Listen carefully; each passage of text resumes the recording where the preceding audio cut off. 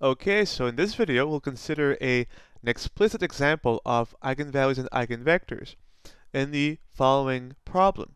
Suppose you were given the following 2 by 2 matrix, 7, 10, 1, negative 2, and I ask you to find a to the 100th power. Well, what you'd have to do if you do this directly would be do a times a times a times a times a 100 times, and then you would get the 100th power of a. What we'll do is actually we'll do even better. With the help of eigenvalues and eigenvectors, we'll find not only the 100th power of a, but we'll find a to the n for any positive power n. So let's get started. What we need first is to find the eigenvalues of the matrix. If you remember, these will be the roots of the characteristic polynomial. And all this is the determinant of the matrix lambda I minus a. Because a is a 2 by 2 matrix, we will have a polynomial of degree 2, so it will be just a quadratic. Well, the determinant of the matrix, we can use vertical bars. Lambda I, because a is 2 by 2, I will also be 2 by 2, so lambda I is the matrix lambda 0, 0, lambda, minus the matrix A, which is 7, 10, 1, negative 2. This is simply the determinant of the matrix. Well, lambda minus 7, 0 minus 10, so negative 10, 0 minus 1, negative 1, and lambda minus negative 2, lambda plus 2. And of course, for a 2 by 2 matrix, the determinant is simply AD minus BC. So lambda minus 7 times lambda plus 2 minus BC, which is negative 1 times negative 10, positive 10, so minus 10. If you expand, what do we get? Well, lambda squared, positive 2 lambda minus 7 lambda minus 5 lambda, negative 14, negative 10, that's negative 24. Now we have a quadratic. Since we're looking for the zeros, we're going to try and factor. Always try and factor by inspection and not with the quadratic formula. The product of the two terms should be negative 24. The sum should be negative 5.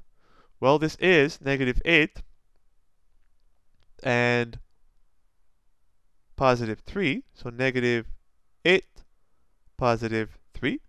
If you multiply out lambda squared, plus 3 lambda minus 8 lambda is minus 5 lambda, plus negative 8 times 3, negative 24. And we want the zeros of this polynomial. Well, so we'll have now our two eigenvalues. The first one, if you multiply two terms and the result is 0, one of the terms must be 0. So if this term is 0, lambda equals 8. So we'll call this lambda 1, our first eigenvalue.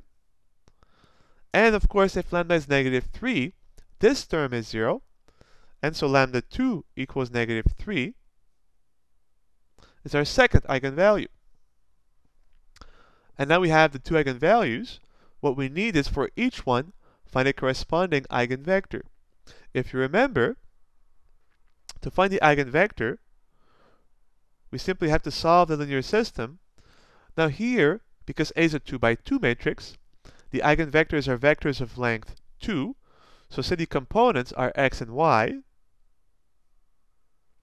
And the coefficient matrix is given, if you remember, by the matrix lambda I minus a. And the constant terms are always 0. The system is always homogeneous. Since we have a 2 by 2 matrix, there's just two zeros. So all we have to do is solve for this system when lambda is 8. Solve for the system then when lambda is negative 2. and we'll find for each eigenvalue a corresponding eigenvector. Let's find the eigenvector that corresponds to 8 first. So we'll call this v1. So lambda 1 is equal to 8. Well, don't compute lambda I minus a from scratch. If you remember, it is this matrix, right? This is lambda I minus a, determinant of lambda I minus a, determinant of lambda I minus a. So just recopy it. But keeping in mind now that we are replacing lambda by the value 8. So 8 minus 7 is 1, negative 10, negative 1, 8 plus 2, positive 10. The system is homogeneous, and we're trying to solve for the system, x and y. And now here, the systems that you'll get in the case of a 2 by 2 matrix will always be so simple that I will not ask you to write the row reductions, the row operations. So, well, here we would simply do row 2 plus row 1, and the row would become a row of zeros. So we're going to have the system 1, negative 10, 0, 0, 0, 0, and now we're done the reduction. X is leading, y is free, so we can now write the general solution set. As always, we handle the free variables first, so y can be anything, so let's say y equals t, and x is going to be 10t, where t is an arbitrary real numbers. So if you notice, there are actually an infinite number of solutions to the linear system lambda I minus a, where the eigenvalue lambda is positive 8. And this will always be the case. For any given eigenvalue, there will always exist an infinite number of eigenvectors. The idea is we're going to use one of them to do computation. So the idea is choose the parameter value that will give you the simplest non-zero vector. Here, clearly, the simplest choice of t is going to be t equals 1. So, with this choice, we get the first eigenvector. When t is 1, we get 10, 1. And this is v1. Let's repeat, but now with the eigenvalue, negative 3. This is lambda 2.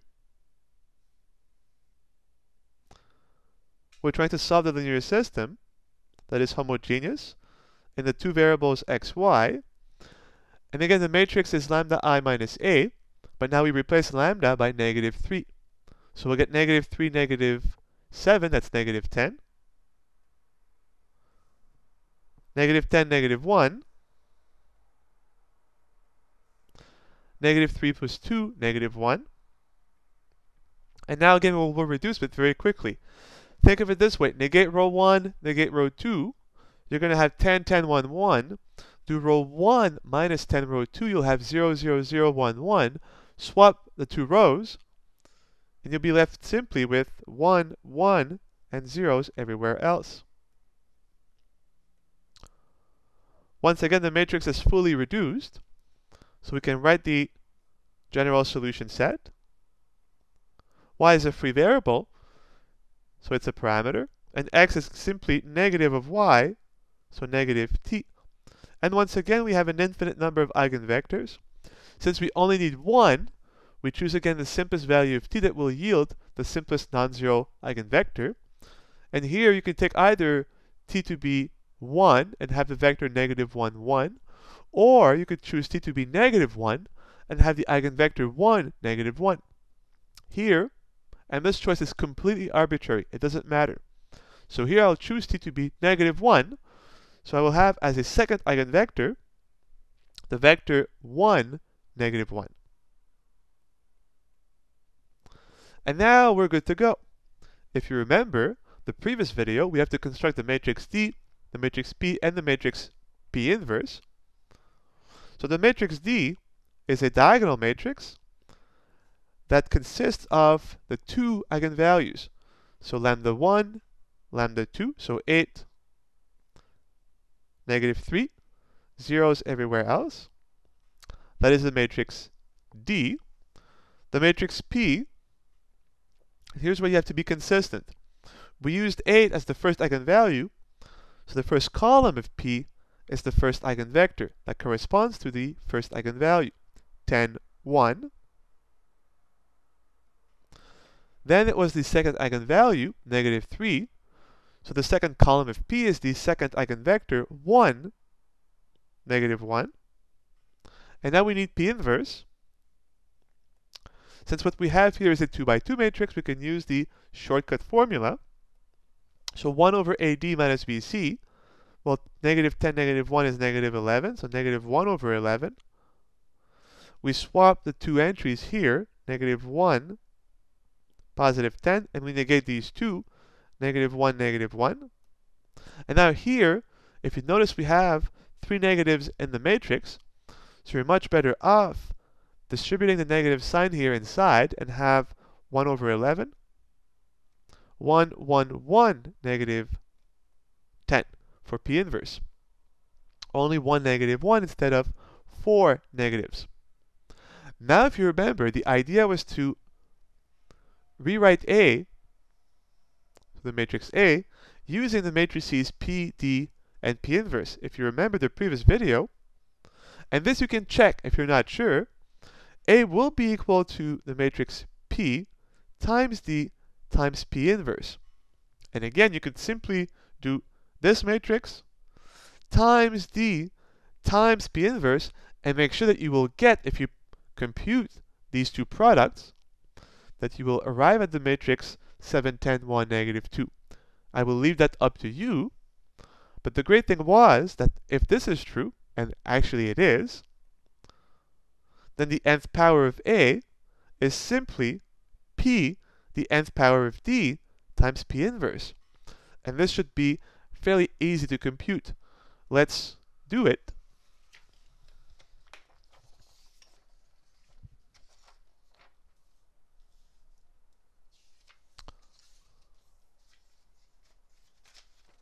So, what do we have? We had A to the n. Well, A is the matrix 7, 10, 1, negative 2 to the nth power for any n is the matrix P. Well, the matrix P we found to be 10, 1, 1, negative 1 times the matrix D to the n. But if you remember, the matrix D was 8, 0, 0, negative 3. And because D is diagonal, D to the n will be 8 to the n, 0, 0, negative 3 to the n.